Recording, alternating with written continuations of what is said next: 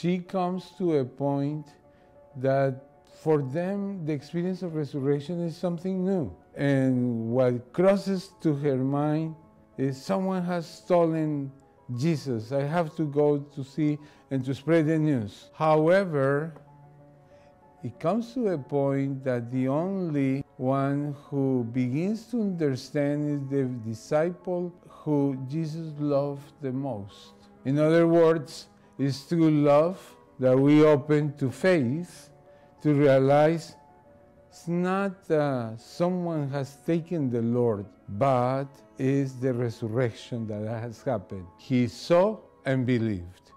No Peter, no Mary, but the disciple that Jesus loved. Let us take this experience of the resurrection into our own souls and minds.